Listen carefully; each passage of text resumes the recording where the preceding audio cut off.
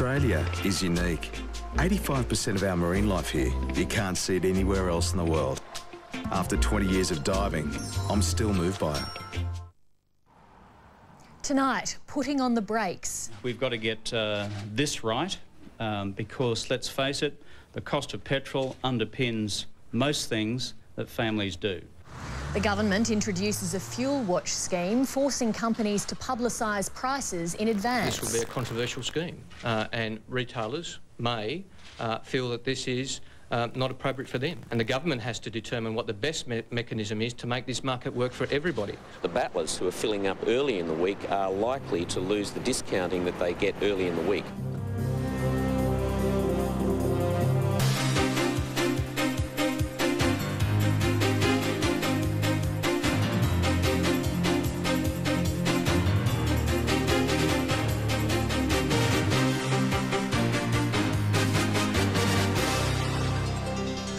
Good evening, welcome to Lateline. I'm Lee Sales. Unions played a pivotal role in last year's election of the Rudd government with their relentless campaign against John Howard's workplace reforms. They backed their anger with a $20 million television blitz, but their efforts on behalf of the political wing of the Labor movement haven't attracted new members. In fact, the opposite. Union memberships plummeted by 5%, even as the anti-work choices campaign was underway. Now, fewer than 1 in 5 Australians are union members. To talk through that and other labour market issues, we'll be joined tonight by AC2U President Sharon Burrow. That's coming up. But first, our other headlines. Winning the whaling war. Protesters claim a victory as Japan admits its catch quota was well down. The Burke effect. New rules aimed at keeping politicians at arm's length from lobbyists. And on Lateline Business, insurance premium. IAG rejects a multi-billion-dollar takeover bid from rival QBE. The federal government warns it's no silver bullet, but it's hoping a new national fuel watch scheme will help curb soaring petrol prices. The scheme will force petrol stations to lock in their fuel prices every afternoon and stick to them for the whole of the next day. The Prime Minister says it'll lend a helping hand to struggling families. But Kevin Rudd has again been forced to remind China that its helping hand, in the form of security for the Olympic torch relay, isn't needed on the Australian leg next week. From Canberra, Kieran McKechnie reports. Wherever he goes, Kevin Rudd just can't escape controversy over the Olympics. The Prime Minister's repeatedly insisted Chinese security officials won't have a role in guarding the Olympic torch when it arrives on Australian soil next week. But that's where he's at odds with Olympic organisers. They're certainly with the torch on agreement with local authorities, and I see no problem with that. Under no circumstances, no matter what occurs, will they be called upon to perform a security function. Thus says the ACT Police. With that, Kevin Rudd says that's the end of the matter. Today he was also trying to douse another burning issue, soaring petrol prices. We can't promise the world, we can't promise the impossible, but we think this extends a helping hand to working families trying to balance the family budget. By the end of the year, a national fuel watch scheme will be up and running, designed to keep petrol prices in check. Under the scheme, oil companies will be forced to lock in petrol prices for the following 24 hours. That information will then be passed on to motorists. You can either sit around and do nothing about this and just say, woe is me, petrol prices are going up globally, there you go. Or you can do something. And based on the WA experience, this seems to be a step in the right direction, but it's no silver bullet to global prices on oil. The battlers who are filling up early in the week are likely to lose the discounting that they get early in the week. Though the battlers should take heart from new assurances on inflation from the Reserve Bank Governor. It needs to be dealt with, and it is being dealt with, and I think the policies in place will succeed in bringing it back down over time.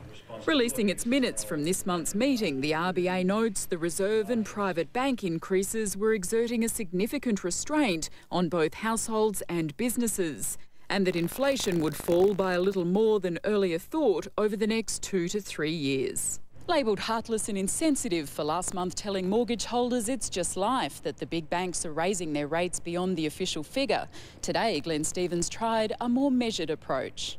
I know that mortgage holders in many instances are doing it tough.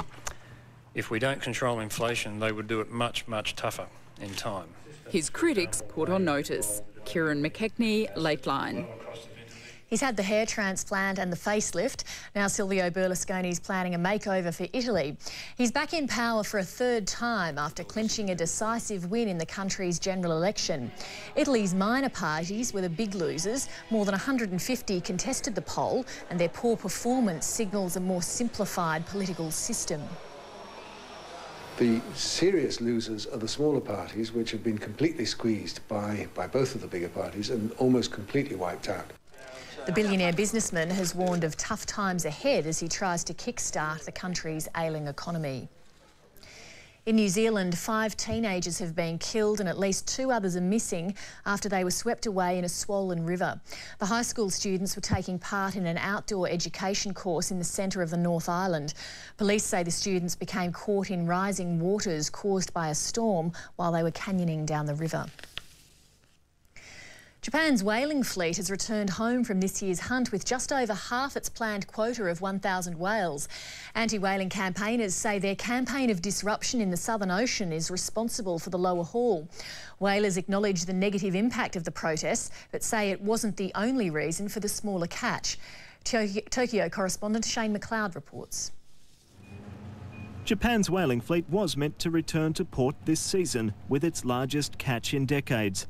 The largest, in fact, since the moratorium on commercial whaling took effect in 1986. But of the 1,000 whales in the sights of the harpoons, just over 500 were killed. Japan's whalers won't acknowledge that as a victory for anti-whaling protesters. We received extreme interference, but we completed our research whaling regardless. Confrontations in the Southern Ocean summer lost the fleet 31 days of whaling.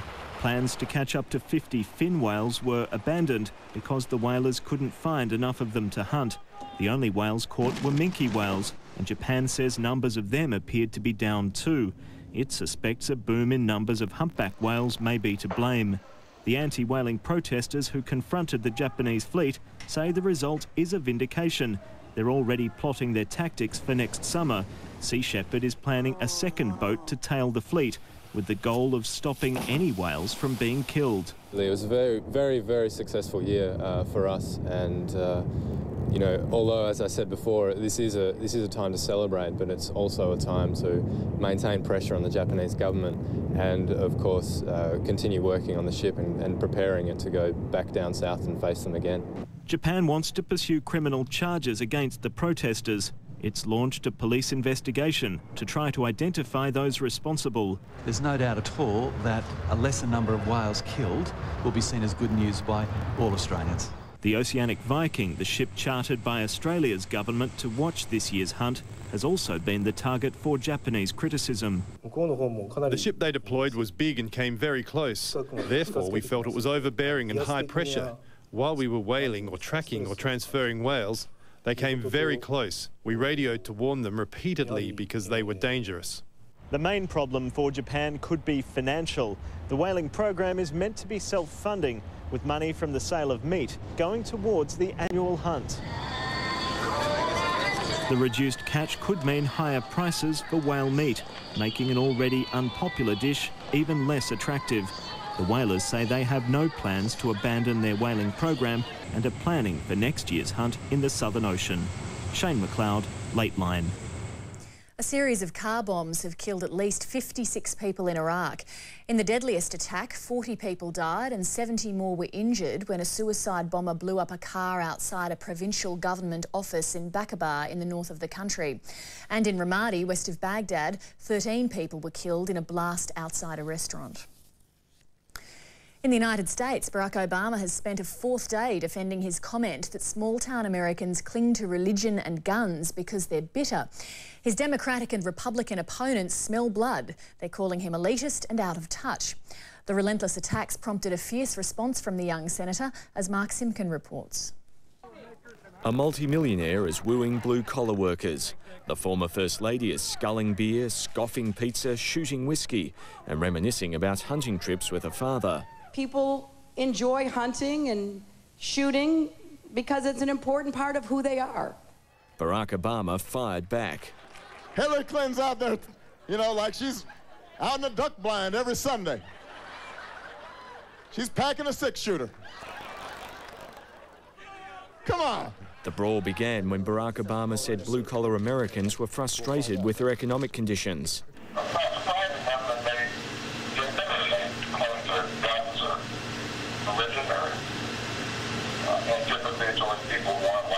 His Democratic and Republican opponents pounced, repeatedly accusing the Harvard graduate of being elitist. I don't think he really gets it that people are looking for a president who stands up for you and not looks down on you. She knows better. She knows better. Shame on her. Working-class voters are a key constituency in Pennsylvania, the next big primary. But some analysts think Hillary Clinton is getting carried away. Can you just talk about when the last time you fired a gun was and the last time you went to church? You know what? That is not a relevant question for this debate. One thing Hillary Clinton does think is relevant is electability. She says John Kerry and Al Gore lost because voters thought the candidates were out of touch. The other issue here is familiarity. Barack Obama's a first-term senator and the voters don't know that much about him. Consider this contribution from a media executive. Where the Taliban has been gaining strength and Osama bin Laden is still at large. I think that was Osama bin Laden. Barack Hussein Obama's repeatedly denied claims he's Muslim. Mark Simkin, Lateline.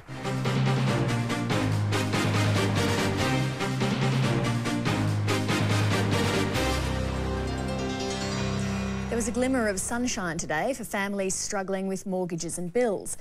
As we heard earlier, the Reserve Bank Governor Glenn Stevens signalled that interest rates may be on hold, and the Prime Minister announced a plan hopefully offering some relief from high petrol prices. Despite the concerns about whether the global economic downturn might make life even tougher for Australian families, there's no sense that they're turning to unions for help. Figures released by the Bureau of Statistics show that union membership is in terminal decline, with only 14% of workers in the private sector now paying their dues. And it's a tide that's going to be difficult to turn around. So to discuss that and a range of other issues, I've been joined in the studio tonight by the President of the Australian Council of Trade Unions, Sharon Burrow. Thank you very much for coming in. Good evening, Lee. When we're talking about figures like 1 in 5 people belonging to a union, isn't it fair to say that for most Australians, the culture of unionism, of belonging to a union, is already dead? Oh, not at all. We're very optimistic. If you think about the last 11 years, we've had the most serious attack ever in Australia's history on the rights of working people. That's been combined, of course, with work choices, which generated a pervasive fear when employers were actively saying, you can't work here if you belong to a union, sign the contract or you don't get the job. You combine that with the changing nature of the economy. And frankly, while we know we've got work to do, particularly with young people and with casual workers, we're pretty optimistic, having come through that dreadful attack, the complexities of the economy, relatively unscathed, still the largest single democratic movement. And our research tells us, Lee, that for every union member, there's another one out there that would consider joining if they knew which union covered their occupation and indeed how to get in touch with it. So that's our task. But if you look at the figures, the decline in union membership started well before the election of the Howard government. Why do you think that is the case? We saw, in some ways, us being a victim of our own cooperation in terms of the multi-skilling agenda in the early 90s, ending those occupational demarcs, helping to restructure the Australian economy, the Accord years, the demise of manufacturing in terms of its numerical, if not economic value, and hopefully that'll be turned around too. Those things certainly added up. Students were staying at school longer. We saw the lack of apprentices being taken on through public utilities as they were privatised. But you know what, from 2000 on, we actually saw it bottom out and turn around somewhat. We have taken a hit in the last year or so, but again, not surprising. Work choices was the most vicious attack on people's lives in terms of rights at work and their livelihoods and their job security. And we think that fear will now dissipate as we see rights at work reinstated. We have launched a tool to help us with a one-stop shop. Unions Australia, 1300 4 Union. We'll find the union for you. We'll help track people through now what's a a multiplicity of jobs, and we are actually very optimistic about the next few years. But you mentioned how difficult that work choices period was for you. People were obviously worried enough then about their jobs that they were willing to toss out the Howard government, but they weren't willing to join unions. What hope have you got now of getting people to join unions if they wouldn't join then, now that there's a relatively benign Labor government in power? Well, this survey was taken last August, at the height of the fear that work choices generated throughout Australia. Sign the contract or you don't get the job. But in terms of turning it around now, how are you going to do that? And the research we've done in the last few weeks, Lee, actually shows us that people are very warm about unions. They believe overwhelmingly that when unions bargain collectively with workers, you get a better deal in the workplace. They absolutely, again, overwhelmingly, 80% plus say that they want unions to stand up and run campaigns around government decisions to protect rights. And we know again that people are very warm about unions, and as I said, for every one union member, there's another one out there that tells us they're considering joining and would do so if they just knew where to go. Even if they did that, though, there would still only be 2 in 5 Australians who would be members of a union. Isn't the problem partly on you? Because if you were providing a relevant, worthwhile service, wouldn't people be lining up to join? We've got 1 in 4 permanent full-time workers in the union movement. We're not doing as well with casualised workers, although women are joining in much greater numbers who are casual workers.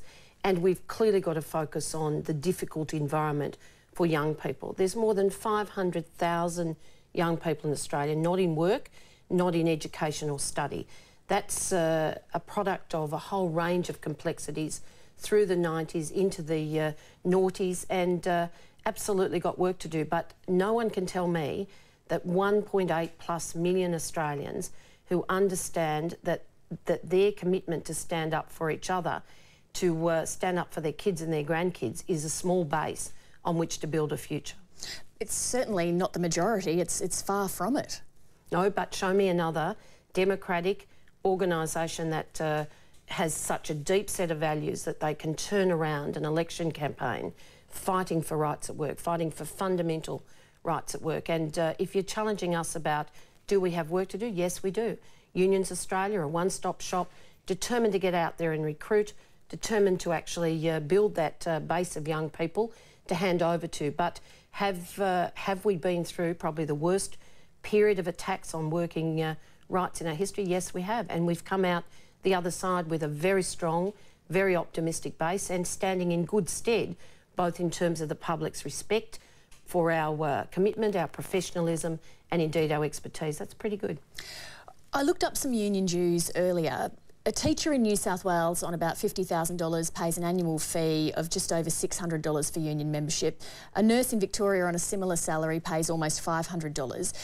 That is a lot of money in these times. Is the cost of union membership too high? Is that something you need to look at? Well, it's not something coming through our research. Of course, we're conscious that it often is for casual workers or for young people, and there are staggered fees depending on the union, the occupation or the profession. But we do know that it's an issue that we should watch. With 75% of Australians telling us that they're struggling, that's Australian households, telling us that they're struggling to keep their heads above water, then clearly everything is a cost factor. For single mums, every extra dollar counts. For people, you know, struggling in and out of work, every extra dollar counts. And for those workers who are hoping for a minimum wage increase, $26 is our claim in just a month or so down the track. Every dollar will count. So, of course, it's something we should be conscious of. Would you consider cutting your dues? Well, we would certainly consider, and unions do consider, flexibility. But right now, that's not an issue that is tracking for us. But if it does, and certainly if someone came to a union or to the ACTU and said, I can't pay my dues, we'd be much kinder than the banks, I can tell you. The unions have been credited with helping deliver Labor government. Given your assistance, are you getting enough payback now? Look, we don't expect any special treatment. We fought... Well, you must want some sort of Well, we payback. want them to deliver rights at work. That's what we fought for. We've always taken a stand around the issues that working people are thinking are important.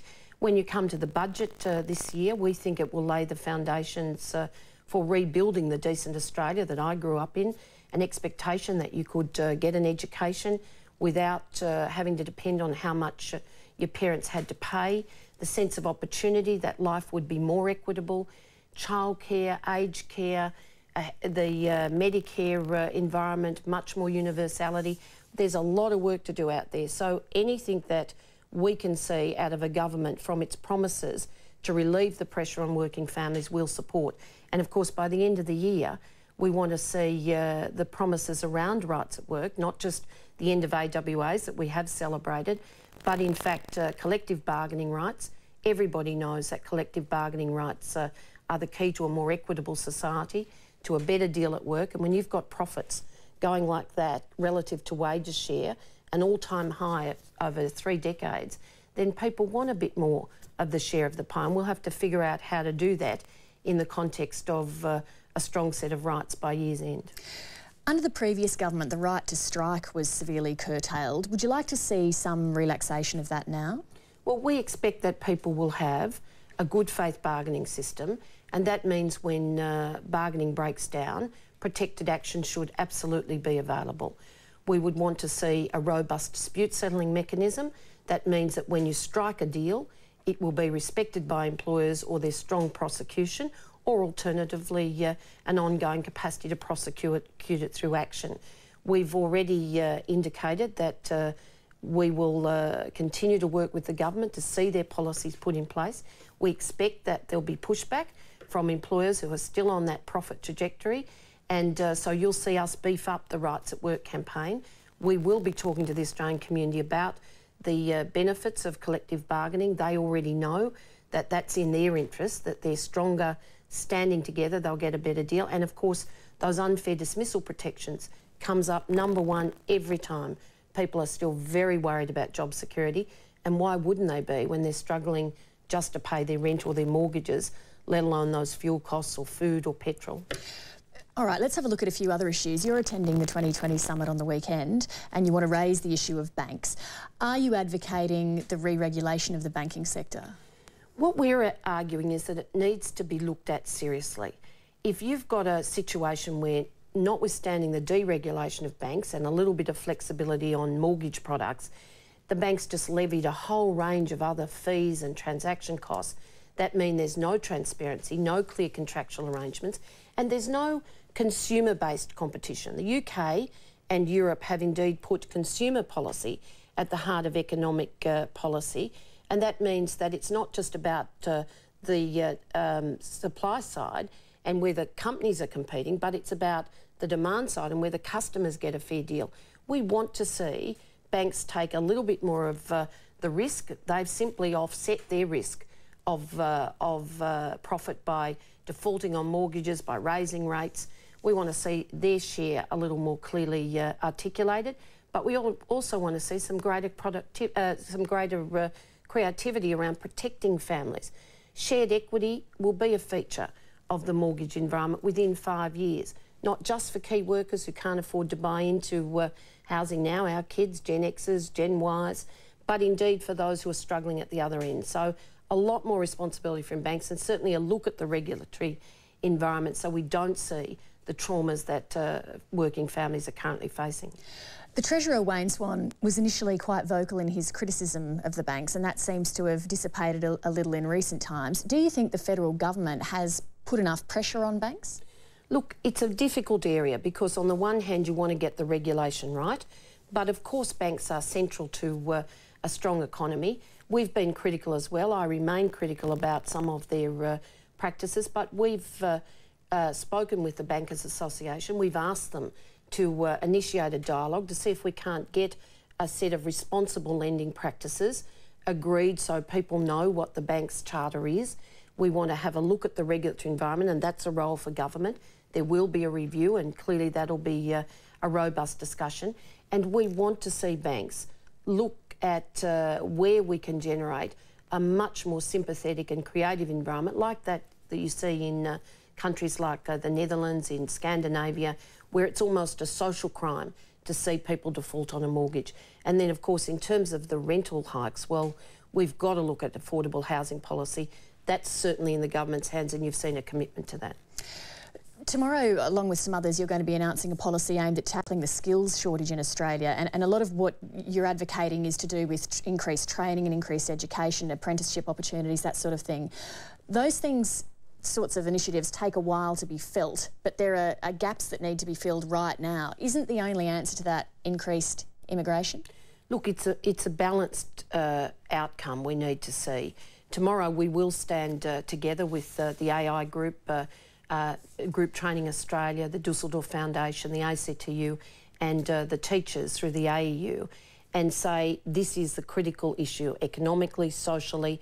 We know that unless we can do something about skills both immediately, as you say, and into the future, we will face by 2025 billions of dollars loss to the economy. So the government's promised a lot of places, but we need to back that in with a whole range of other industry-led strategies about where the priorities are.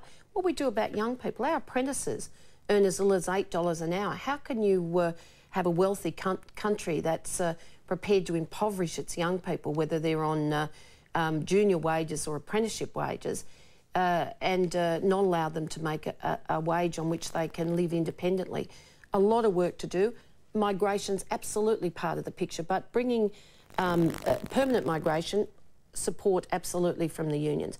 Temporary migration, if we get the rights base in place, get rid of the damage that those 457 visas that they're currently constructed have done, that'll be a good thing. But you can't have that without the commitment from business to actually train the future workforce. Otherwise, it's just a self-fulfilling prophecy that you're never going to have a capacity to meet the skills deficit. And with those young people needing jobs, we've got a workforce out there that's willing to be trained. We're out of time. Sharon Burrow, thank you very much for coming in. Thank you, Lee.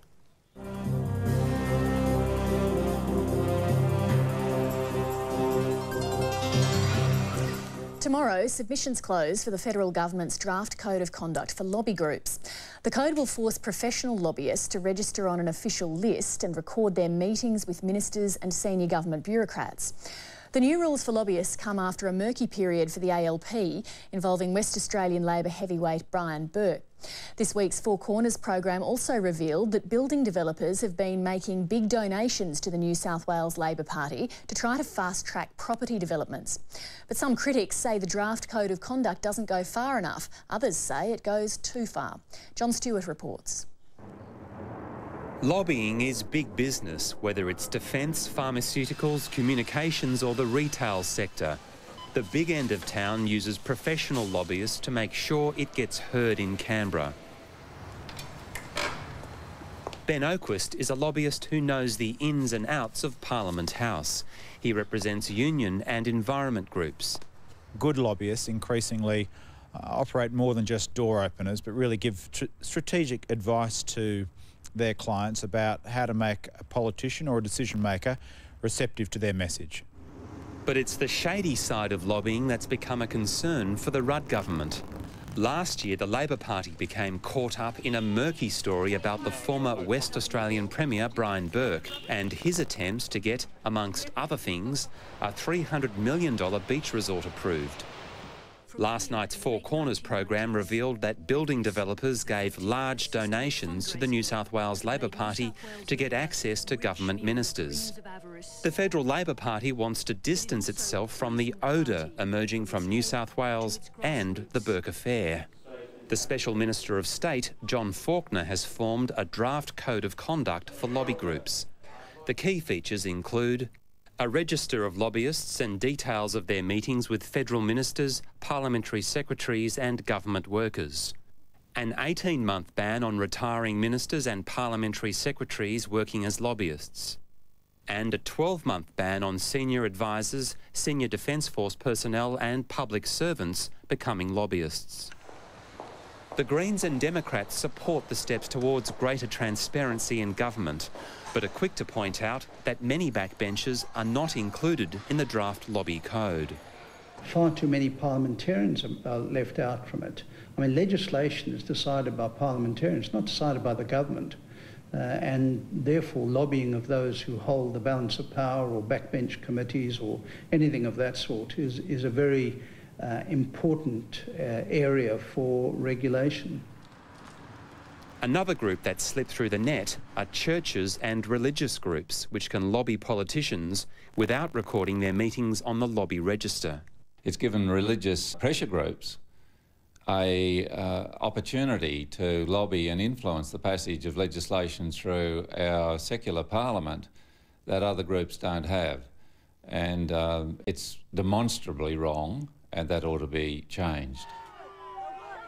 Like the churches, unions and professional associations are also excluded from the draft lobby code. We're concerned about the unfettered rights of the unions because they are exempt from the code. And we saw the recent example of the MUA at the Lodge with the Prime Minister. For the Greens, the 18-month ban on ministers and parliamentary secretaries becoming lobbyists is not long enough. I think it should be banned. It's as simple as that. If you become a member of Parliament, you give up the right, after you've left the Parliament, to accept money from people to come and influence Parliament using contacts that you've gained over your time of service to the wider electorate. But Liberal Senator Michael Ronaldson says that's over the top.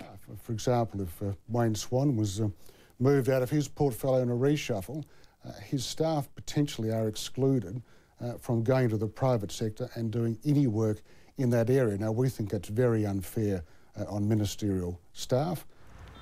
Despite the reservations among senators, most professional lobbyists welcome the new code. It will be a really good thing. It will be good for the industry, for businesses, providing a level playing field, good for their clients so that they know they're not getting ripped off, and good for the public that they can have some confidence in an industry that's often seen as a bit shady. It may also be good for the Labor Party as it tries to put the ghost of Brian Burke and his ilk to rest. John Stewart, Lateline. The Supreme Court in Melbourne has been told that the 2005 AFL Grand Final was the intended target of an attack by an alleged terrorist group. 12 men are standing trial accused of preparing a terrorist act. Their former associate, Izzydeen Atik, claimed he'd been told by the group's alleged leader about planned terrorist targets in Melbourne. Emma O'Sullivan reports. Almost 92,000 people attended the AFL Grand Final 3 years ago. The Supreme Court heard it might have been remembered for different reasons. It heard it was the preferred target of an alleged homegrown terror cell. The evidence came from a former associate of the men, Izzydeen Atik. The prosecution called him to support their case that the defendants were working towards an attack using weapons or explosives. Mr Atik testified that the alleged leader, Abdul Nasser Benbrika, told him the plan was delayed because of a lack of funds and because ASIO had raided the homes of some of the men earlier that year. He said Benbrika named the 2006 AFL pre-season final and the Crown Casino on the weekend of Melbourne's Grand Prix as subsequent targets. The court also listened to a secretly taped conversation that took place at Benbrika's home in 2005. In it, Benbrika said to Atik they'd damage buildings and blast things. Mr Atik gave evidence against several of the accused men. He said that one asked him if he could obtain guns for the group and that another said he was willing to become a suicide bomber for Benbrika. Mr Atik also claimed he carried out credit card fraud to purchase SIM cards and plane tickets. When questioned by Benbrika's defence counsel, Mr Atik confirmed he'd stopped taking medication for schizophrenia. The defence also revealed that the prosecution's star witness had prior convictions for fraud and had been a problem gambler. The trial continues. Emma O'Sullivan, Lateline. The Sydney Swans player Barry Hall has been suspended for 7 matches for punching West Coast's Brent Staker during the game on Saturday night. Staker was felled off the ball and Hall's actions have been described by some commentators as the ugliest incident in Aussie rules for some time. The Swans player says the ban's fair.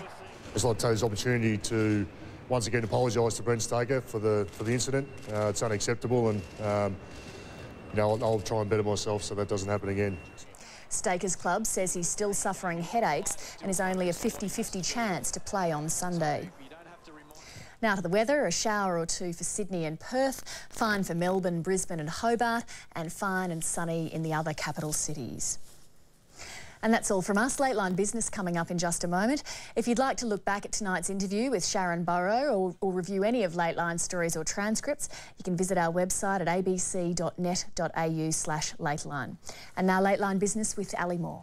Thanks, Lee. Tonight, battle of the insurers. IAG rejects what it calls an opportunistic and inadequate takeover bid by QBE. We've indicated that we don't think the price offered is in the right area by a long shot, and that's where it is today. Central Defender, the Reserve Bank Governor, pledges to safeguard financial stability. But in periods of particularly unusual market duress, central banks should be, as they are, prepared to deal beyond the normal scope of operations to provide liquidity against a broad range of assets. And taxing times, the scope of the GST is tested in the High Court. If this opens up a whole can of worms and there are, literally hundreds of suppliers in a contract, then it will be very difficult for business.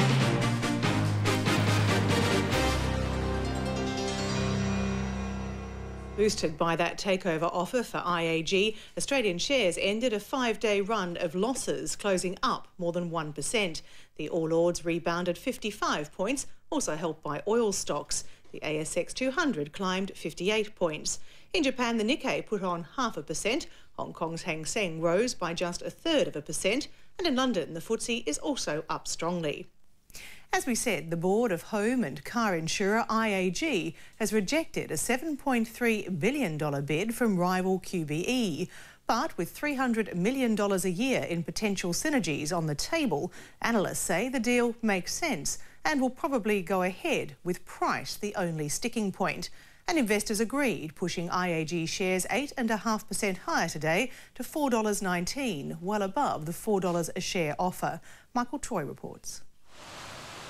In the last few years, a storm front has swept over the Australian insurance industry. We've seen an awful lot of claims coming through, and every time we have another disaster, be it floods in Mackay or storms in Western Sydney, we see the insurance companies being surprised by these events. But in bad times, there are still opportunities. QBE has built its business on the acquisition trail, having successfully made 110 takeovers over the last 25 years. With only 20% of its business here, QBE has made no secret that it's keen to expand domestic operations, and IAG has some of Australia's biggest brands, including NRMA, SGIO and CGU. This morning, QBE revealed it had approached IAG last Friday with a cash and scrip bid worth around $4 a share. In a statement to the stock exchange, Chief Executive Officer Frank O'Halloran said a merger would be transformational for both companies and create an enlarged group which would be in the top 15 global general insurers, with a strong base in personal and commercial lines of business in Australia. The combined company would control 40% of the car insurance market, 42% of home insurance and 1/3 of commercial lines. Market speculation began about 4 years ago when IAG Chief Executive Officer Michael Hawker was spotted in QBE's Sydney offices. While the current bid has been rejected, it's believed a deal will eventually be made. $4.30, $4.60 will probably secure the IAG board's agreement to this. It is sad for IAG shareholders, given their shares peaked around $6.90. On the other hand, this should accelerate their wealth accumulation. David Walker, a senior equities analyst from Morningstar, believes QBE will work hard to get an approved bid from the IAG board. Hostile takeovers in financial services are a very bad idea. It's not possible to know enough about the target's balance sheet from the published accounts. IAG is a takeover target after 3 straight years of falling profit under Chief Executive Michael Hawker. IAG's share price has slumped dramatically, with $3.2 billion wiped from the company's market capitalisation in 22 months. Well, IAG for the past couple of years has pursued what we think has been a very flawed strategy, and it's pursued it very aggressively. It's been making acquisitions in Asia, it's been making acquisitions in the UK that so far haven't paid off. Greg Hoffman from The Intelligent Investor believes the merger process is now in train and Michael Hawker should go. IAG will put up a fight, but whether it survives or not, well, we'd prefer to see it not survive under its current leadership. While QBE's initial offer expires on Monday, it's just the first move in what could be a long and protracted battle. And we'll speak with IAG Chairman James Strong later in the program. It wasn't so long ago that the Reserve Bank prided itself on its non-interventionist approach, but times have changed. In an important speech today, Reserve Bank Governor Glenn Stevens laid out a broad strategy of joint government and central bank intervention to deal with any threatened financial institution collapse. At the same time, the latest RBA board minutes, also released today, show global turmoil was one reason official interest rates did not go up earlier this month, as was mounting evidence of a slowing economy. Here's Philip Lasker. As evidence of an economic slowdown stacks up, the Reserve Bank Governor is becoming more definite about inflation. It's been rising, it's a problem, it needs to be dealt with, and it is being dealt with, and I think the policies in place will succeed in bringing it back down over time. It takes a while, but it will work. That more definitive language crept into the RBA boardroom minutes from this month's meeting, which decided to keep interest rates on hold. It was noted that the Reserve and private bank increases were exerting a significant restraint on both households and businesses, and that inflation would fall by a little more than earlier thought over the next 2 or 3 years. Well, we look for an interest rate cut in late in the December quarter this year. We believe that the domestic economy is going to slow over the course of 2008, and that's going to help alleviate some inflation pressures and actually lower that inflation profile and make the Reserve Bank a little more comfortable that it can open the door to some easing to actually loosen up those financial conditions. And those precarious global financial conditions leading to the collapse of financial institutions like Northern Rock and Bear Stearns have left central banks struggling. My own view, given what we know at present, is that in periods of particularly unusual market duress, central banks should be, as they are, prepared to deal beyond the normal scope of operations to provide liquidity against a broad range of assets and over a longer maturity, if need be, than might normally be considered. But that didn't include lending against risky subprime mortgages or CDOs, except under the most dire circumstances. It does include swift and transparent action by regulators working hand in hand with the government. Any decision to extend support to an institution which was insolvent for systemic or national interest reasons would be one properly taken by a government under advice, not by a central bank off its own bat. So is Australia's traditionally non-interventionist central bank now offering to bail out not only banks but other financial institutions. No, bailout's not the sort of language that bankers use. What they're saying really is that if you're involved in very risky activities which do not threaten the whole system, then that's your business and we're not having a bar of it. But if you're a financial institution which is very, very important and your asset structure is good, but your liquidity is a crisis, that is all of a sudden you find you just don't have enough cash, then we will come in various sorts of ways if we think the system as a whole is at risk. The Governor says his comments don't suggest there are any serious problems here, but clearly it's been exercising the mind. Well, for a look at the broader trade on our stock market today, I spoke to stockbroker Marcus Padley. Marcus Padley, we made up some ground today. Yes, not too bad a day. In fact, a very good day, considering Wall Street was down and the futures were down a little bit this morning. We were up 58, I think we're up 80 at our best. Driven today by everything, really. Resources up, but financials in particular, as we've heard the QBE bid for IAG set the insurance sector alight. Had a couple of little features. Woolworths was down today ahead of third quarter sales results tomorrow. I think people are worrying about their sales growth moderating a little bit. Wesfarmers as well, who of course recently bought Coles, were also one of the few stocks to go down today. We also saw Oil Search up after selling a couple of assets which will help finance their PNG project. And we also saw ERA down on the back of production numbers. And the banks as well, some of them lagging a little bit. All the banks with results coming up. namely Westpac Bank, ANZ, National Bank, all underperforming a little bit relative to the rest of the market. And the CBA, which doesn't have results, had a good day today. So it seems people are a little fearful of the bank's results coming up. ANZ underperforming more than the others? Yes, there's a bit of press today about their potential exposure to yet another margin lender that may be close to going oblong, but hasn't done yet. The markets seem polarised, don't they, to a certain extent? Resources versus financials. Are we ever going to see the banks get back to their previous highs? Well, this is becoming quite interesting because I think the results out of the US, which have so far been pretty dismal, particularly overnight, Wachovia fell about 8% on their results. GE fell 12% on their results on Friday, and GE's problem was their finance division. The whole finance business seems to have taken a turn for the worse that's taken them all by surprise in the last couple of months. And it does seem that the financials are really going to have a bit of a hangover from everything that's happened. And although we talk about the bank sector being 36% off its highs, really to talk about the old highs is a bit of an irrelevance, and we're deceiving ourselves to think they'll get back there because conditions have markedly changed for the banks in the last few months. Lending criteria have changed. Their margins are going to get squeezed by higher wholesale rates because of the credit markets. And really, they've learnt about the lending with gay abandon, which they did in 2007. And to expect everything to return to the gay abandon of 2007 is just unrealistic. So we have to lower our sights and therefore lower our hopes of a rapid bounce. Lower hopes in Australia, but if we look at the US and that continuing stream of profit results, particularly in financials, lots of big banks to report this week. Yes, we've got Citigroup, JP Morgan, Merrill Lynch. We've got some tonight, I think Washington Mutual tonight, US Bancorp. It's one of the busiest weeks for the US financials this week in results.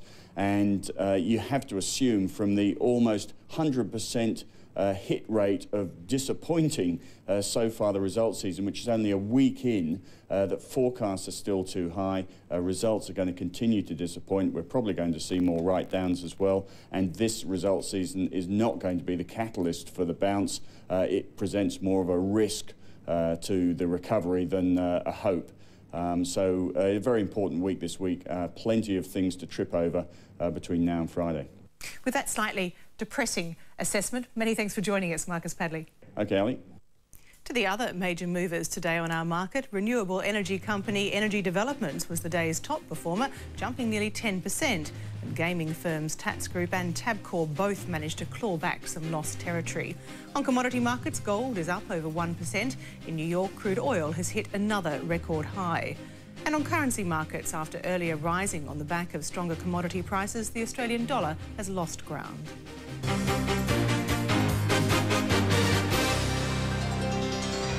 The goods and services tax is at the centre of a landmark case in the High Court. The tax office is appealing against an earlier ruling that GST could not be charged on a deposit which had been forfeited in an aborted property deal. The case centres around when goods and services are supplied, and it could have implications for nearly every business in the country. Andrew Robertson reports. The goods and services tax was introduced in July 2000 as part of the Howard government's attempt to broaden Australia's tax base. It's a tax based on consumption, not income, and for the first time in its 8-year history, the courts are being asked to decide when consumption takes place. It is a hallmark case, and it's of great importance to us that we get some sense of context from the High Court of where our tax sits against the international value-added tax model. The case stems from an offer in 2002 to buy the premises of Melbourne-based retailer Reliance Carpets. A $300,000 deposit was paid, and when the deal fell through, Reliance Carpets kept the deposit, but the tax office requested GST. Reliance Carpets refused on the grounds that nothing had been supplied. That's despite the fact that Section 99 of the GST Act specifically says that deposits will be treated as payment for supply of a good or service if they're forfeited. KPMG's Michael Evans, who helped draft that law, says a literal interpretation misses the point. if a deposit becomes consideration for something, then at the time it does become consideration for something I've done, then it's taxable. If it never becomes consideration for something I've done, then it doesn't become taxable. Lawyer Gary Churt from Cause Chambers Westgarth is also a GST specialist and also argues that in the Reliance carpet case there was no consumption because nothing was supplied. In Reliance, the supply, the sale of the land, was actually unconsummated. It never occurred. And yet, we're arguing about whether or not there's a taxable supply. As the case is considered by the High Court, Gary Churt believes business will be facing a big burden if the judges uphold the tax office view. What do we do when we have a commercial arrangement? Do we have to dissect that arrangement up into, hundreds of potential suppliers? Or can we look at, what is really the underlying commercial substance of the transaction?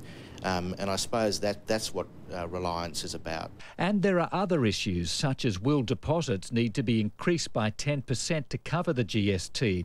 And will that put some companies at a competitive disadvantage? Will break fees be taxable even though they're only paid when nothing is supplied? And what about a lost deposit for a residential house? No GST is currently paid on existing homes. Since the legal process began in the Reliance carpet case, Europe's highest court has ruled on the same issue, declaring that deposits forfeited when hotel bookings are cancelled are not subject to a goods and services tax. So we have very firm authority for quite a long while in Europe and in other countries that operate value-added taxes that say this isn't an income tax. This is not a tax that taxes a vendor or a businessman because they get money in the course of their business. The payment has to be for something they've done that the consumer is acquiring or buying. The tax office has refused to give any indication of how much revenue is at stake if it loses the Reliance case. But if the High Court rules that way, businesses who've paid GST on forfeited deposits will be seeking refunds. Back to the battle of the big insurers now, and QBE's proposed takeover of IAG, made public today, was actually the second proposal put to IAG. The first, put late last week, was also rejected immediately. IAG's chairman is James Strong, and he joined me from his Sydney office earlier this evening. James Strong, welcome to Lateline Business. Thank you, Ali. You've rejected the price, but not the logic of putting these two companies together. IAG is now clearly on the market? I wouldn't use that phrase. We didn't put the company on the market. We were approached by QBE, and I think that's clear from both their statement and ours. So I think that's carrying it a little bit too far, Ali. We obviously responded to some discussions which were not complete or on the record at that stage as well. And we've indicated that we don't think the price offered is in the right area by a long shot, and that's where it is today.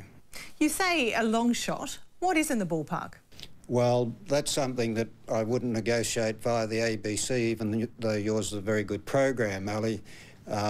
Obviously, that's a matter between the parties. But I think people can see, we've pointed out the relationship between the price offered and the existing price late last week.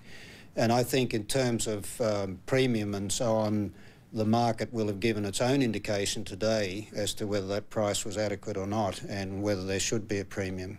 Well, if we look at what happened on the market, you closed up around 9% today. Is that the sort of premium you're looking for?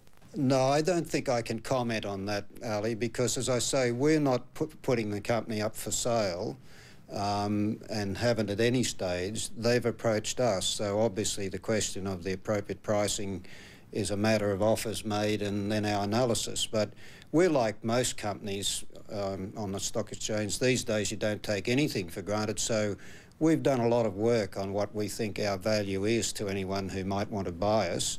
Whether it was QBE or anyone else, but that's something that the board will keep in its mind, and our whole focus is on what is the best value outcome for our shareholders. And as you know, we've got a lot of retail holders of our shares, so it's a very important obligation.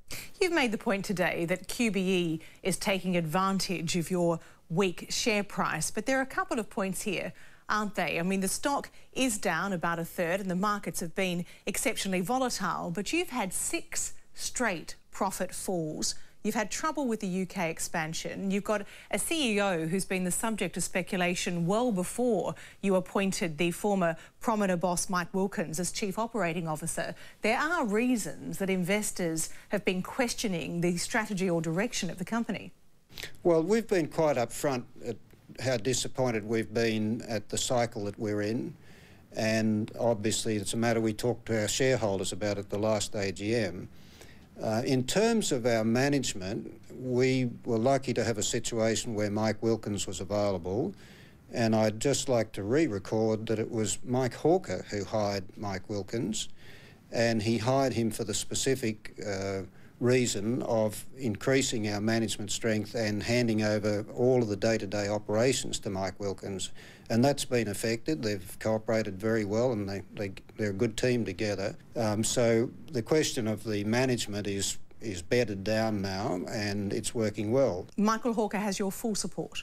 Yes, and he has right through. I think you know that, Ali, and I think for people to say, well, you know, why don't you change that now? Well, that would actually be detrimental. We've now got a very good way of spreading the load between those two people, and Mike's got a lot of knowledge and a lot of skills, and so it would be detrimental in my view. It wouldn't do anything. There's nothing that he's done in recent times that's to the detriment of the company. But if you hadn't had the poor profit performance, would you be in this position?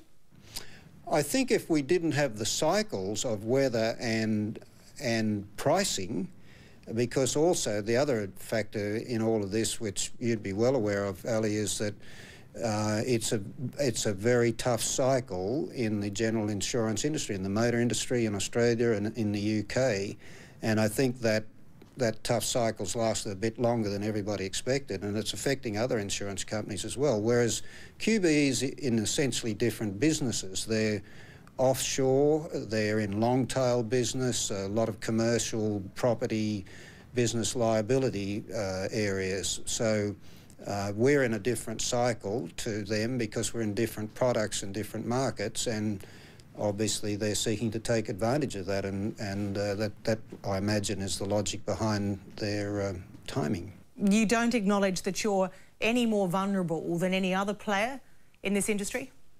Well, I think the reason, if you're asking me to interpret, and I'm sure that everyone who's has any knowledge of this area would see that there's a logic in the sense of the complementarity of the two businesses, and everybody speculated about this for, I don't know, at least the last 6 years, Ali, and I'm sure you can recall this being on the cards or on the sort of commentary area for many years.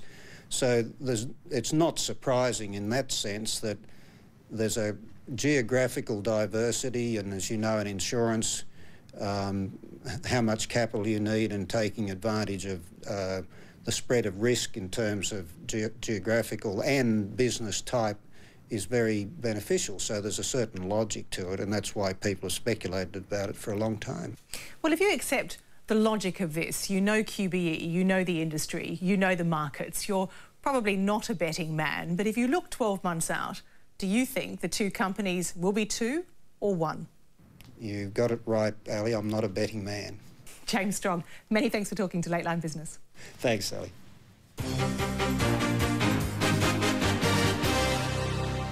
A $3 billion merger is set to create the world's biggest airline. In an all-share offer, Delta Airlines, America's third biggest carrier, will buy smaller rival Northwest. Delta says the new airline, which will use its name and employ 75,000 people, will generate over $1 billion in new revenue and savings. This combination gives Delta Northwest the assets to win in the global marketplace against many foreign flag carriers. We will also be able to invest in our employees, aircraft, and better services for our customers. The deal sealed a year after both carriers exited bankruptcy protection, and is expected to prompt similar moves by other airlines struggling with record fuel prices. Now look at tomorrow's business diary. Takeover target Rio Tinto releases its quarterly production report, as does fellow miner Oxiana. Supermarket giant Woolworths tables its latest sales figures, while financial services group AXA Asia Pacific holds its AGM. Overseas, and the US reporting season continues, the highlight being first quarter earnings from JP Morgan Chase. Before we go, a look at what's making news in the business sections of tomorrow's papers. The Age says a slump in US consumer spending, together with tightening credit markets, has triggered a wave of bankruptcies in American retailers. The Australian examines IAG's rejection of QBE's multi-billion-dollar